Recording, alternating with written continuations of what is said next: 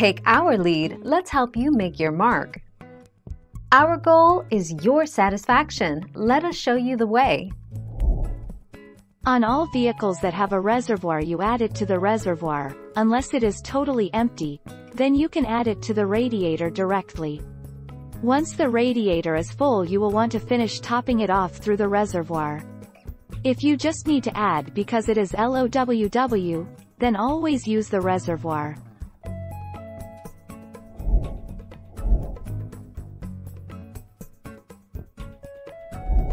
Let's help you make your mark. If your radiator has an overflow tank, add the coolant to that. If there is no overflow tank, or if the tank doesn't empty back into your car's cooling system, add the coolant directly to the radiator instead. You can use diluted coolant by itself, or a 50-50 mixture of concentrated coolant and distilled water.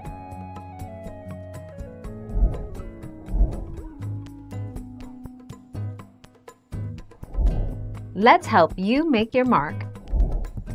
When the overflowing coolant reservoir does not return to the radiator, the hot coolant that needs to be cooled down means that there might be a leakage or clog of the radiator hoses that allow the flow of fluid from the coolant reservoir to the radiator.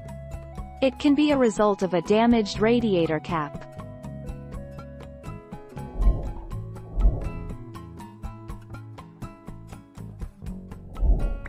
Take our lead. How long after adding coolant can I drive? Yes, run the engine after you do any work involved with draining the coolant. You will either have an exact process to remove air from the cooling system, or you will simply run the engine. Thank you for watching. Please subscribe and hit the bell notification.